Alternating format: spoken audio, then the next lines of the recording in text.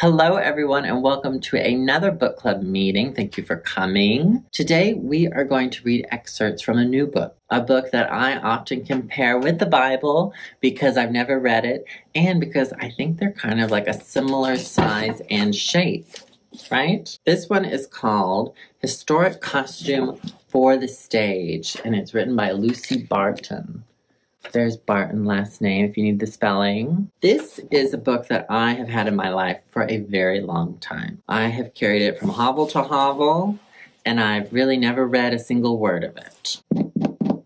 This is one of those that I like to have on my shelf because I think it makes me look impressive. Someone comes in and they see this tome, they're like, that peasant really knows a lot about costume history.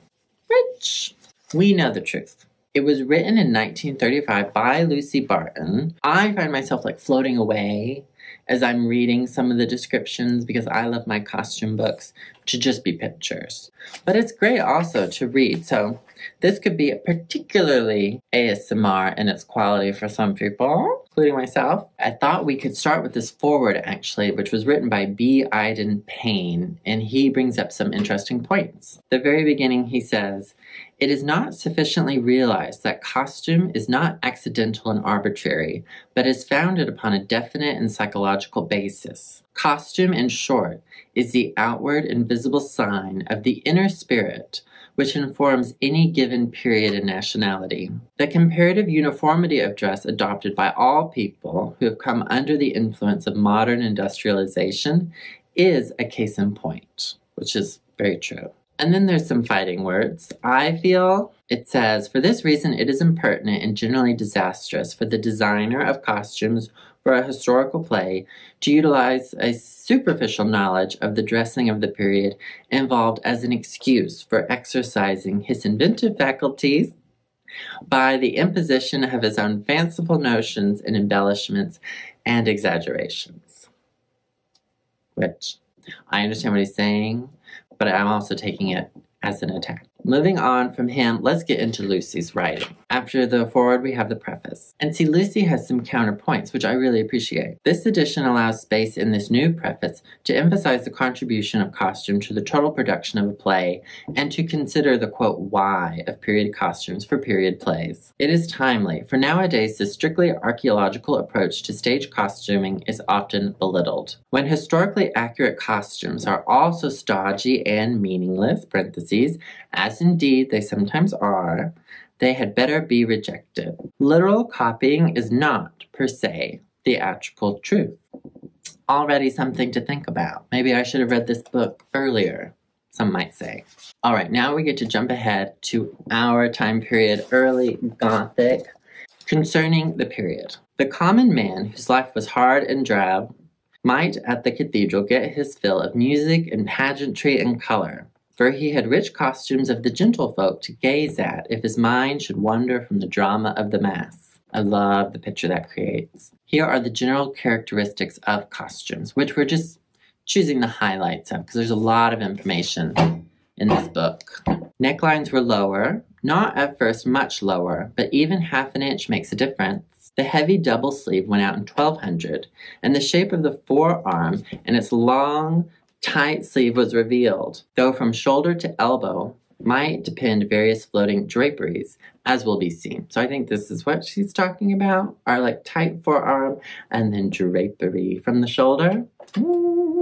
That's us. The Crusades had introduced a simple system of distinguishing persons by means of emblems. Any crusader might wear the red cross on his breast. Such personal emblems were adopted by pilgrim warriors, and from this custom developed the complications of heraldry. From being carried on by men and only on the surcoat or shield, this blazonry came to be used first on men's civil dress and finally on women's as well. After about 1250, this style had a firm hold on medieval costume. In the period we are discussing, the blazonry was large, occupying the front of a man's garment from neck to hip, or a woman's gown, skirt, bodice, or both. And I think that's just great. I love the idea of these like large, graphic, illustrated features. We sort of need that, don't we? We need like a tassel, blazonry, coat of arms. Though necks were not so well covered, arms were never bare, except, as explained in chapter 5,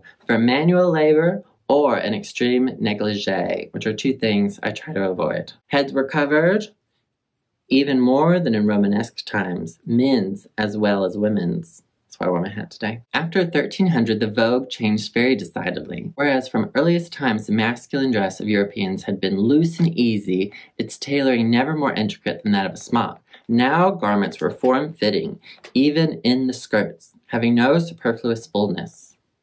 Superfluous is like the word of book club right now. With the advent of short skirts, hose became very important to the well-dressed man. Cloth hose was lined and probably padded when the shape of the leg needed improving. That is great news. I love that. Because, I like my legs, but could they be improved? Yes. Do I intend to exercise? But this I like, where you just pad your leggings to get that shape. I like that a lot. They knew what they were doing. The fashion for party-colored garments included hose in the divided arrangement. And that party-colored garment is something that I love, where you have like two different colored stockings, one on each leg, and then you have opposite sleeves that are the same colors but reversed. I don't have an outfit like that yet, but we got to get on that. That's the best. This next section is called Practical Reproduction. And although that sounds very practical, this is where Lucy really gets into the drama. When you costume a play in this period, it is sure to be a romantic play. Think of the type of feminine beauty you should try to reproduce. Small, sleek heads, high foreheads, long white necks and sloping shoulders, long arms with tapering, gem-laden hands. Think of the ideal men as being tall and slender, graceful, as well as strong and bold. The costumer has at her command to create this illusion. Draperies falling from the shoulder, sweeping trains and rippling capes. Along with this beautiful simplicity of line, she will avail herself of brilliant colors, alone or in combination, remembering in particular the excellent effect obtained with contrasting linings of mantles, cloaks, and surcoats. Pretty good. It's true though, a contrasting lining on like a cloak and then suddenly the inside of it's like a bright green or something.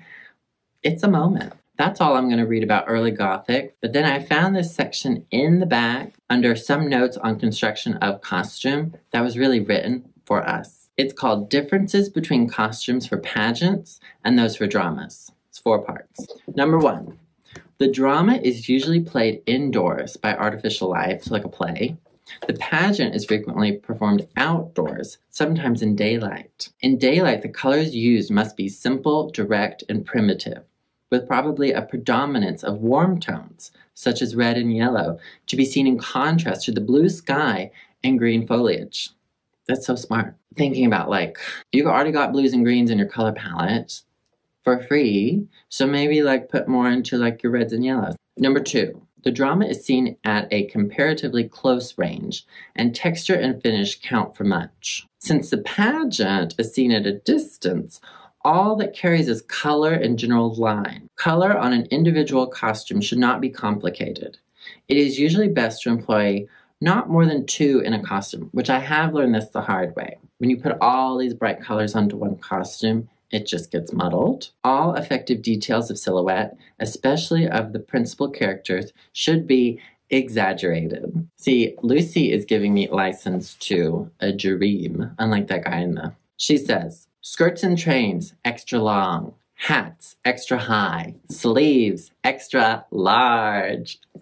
Thank you, Lucy. I will. Number 3, the drama deals with individuals and each costume is usually unique, while the pageant deals with groups, often using many people in identical costumes. Yes, variety in pageant costumes comes from masses of colors more than from details in cut, which is good for me to remember, because sometimes I do get lost in all the little details, tassels. But really, it's if we're going to have 18 people playing this one gesture of visuals, that's more important. Number 4, last one. The drama is frequently played a number of times and the costumes are made to last for the run and perhaps to be used in subsequent plays. The pageant is played once or twice and the costumes are generally not used again. Well, Ours will be. Pageant costumes can therefore be made of cheap materials, true, provided they give the suitable effect by their draping quality or their stiffness. Pageant costumes may be turned out with raw edges, well, and only enough stitching to hold them together. Solid, but not elegant. I would like a little elegance. But that's just me. This is just my opinion. I hear what Lucy's saying, and she's right. Strangely enough, incongruous details, for example, anachronisms such as wristwatches and fraternity pins, are very noticeable and as distracting on a pageant stage as behind theater footlights. We're going to need to put that in the memo. If I see any fraternity pins in our pageant, you're out. I know, that's harsh. Amazing. Well, thank you, Lucy. I am thrilled we got to spend some time with her. I think it really is wonderful. We will return to read about her section on late Gothic costume. Thank you for encouraging me to keep going with this series. We will return to Tassel soon, I promise, and to the Incorruptible Saints. We've got a lot of other books to explore as well. So thank you so much. I'll talk to you soon.